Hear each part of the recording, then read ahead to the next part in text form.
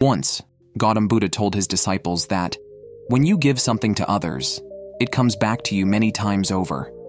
If you make someone happy, that happiness comes back to you multiplied. In the same way, if you make someone sad, that sadness also comes back to you multiplied. So if you can, make others happy. And if you can't, at least don't make them sad. Because whatever you give out comes back to you.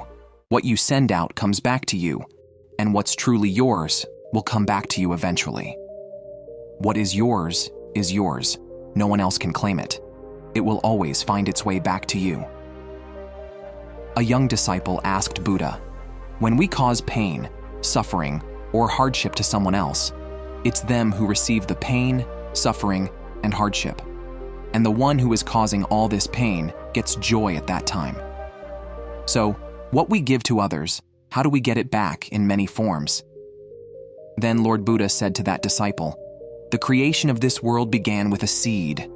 Just as planting a seed in the ground brings forth a huge tree, and from the fruits of that tree, more seeds are obtained, which in turn grow into more trees, and from those trees, more fruits are produced, and again seeds are obtained. This cycle continues, multiplying 1,000-fold each time. When we cause pain, suffering, or hardship to someone else, it first arises in our minds, only then do we express it outwardly. Whatever we have within us, that's what we give to others. And as soon as it arises in our minds, it becomes like a seed planted within us. Disciples, now think, when we plant the seed of violence within ourselves to torture others, then that seed will become a huge tree of violence within us, and the fruits of violence will grow on it. And from those fruits, more seeds will be born, and those seeds will again become trees. And in the end, you will be punished by the violence of your mind itself. Then disciple asked the Buddha, does the same happen when we give happiness to others? Do we also receive happiness in return? Buddha said, when we give happiness and joy to someone, a seed of joy and happiness is planted in our minds. It grows into a bigger tree and it produces more seeds. Joy and happiness come back to us 1,000-fold. The disciple asked the Buddha, is there a way I can experience this right now? Buddha said, for that, you will have to come with me. Then they set out to another place together. After traveling a long way, they encountered a very hungry person on the road. Buddha said to that disciple, look there, young monk. An old and hungry person is sitting there. Go and offer him your food, then see what you receive in return, and then come back to tell me.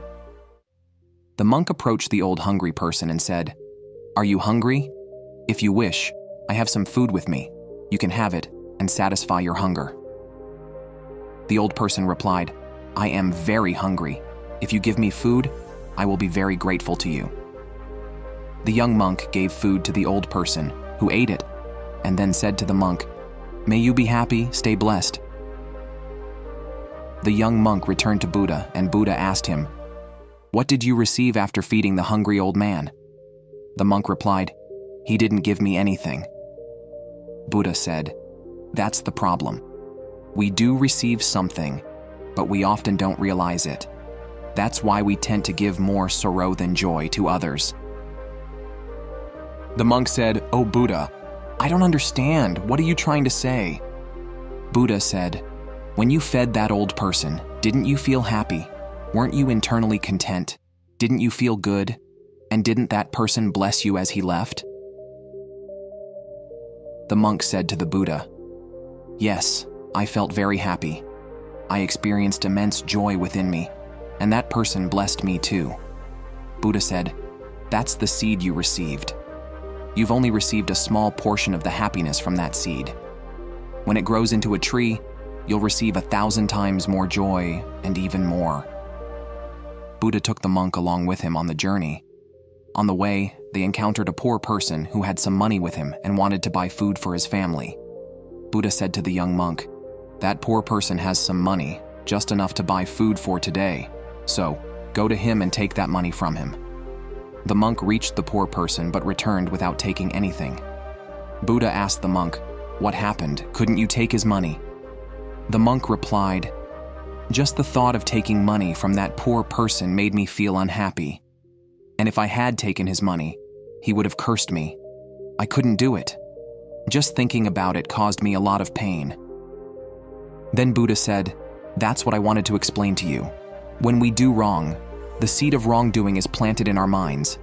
Even if we do wrong to others, the seed affects our minds. Those we harm won't bless us in return. Whatever they give, whether a curse or a bad luck, it will be negative.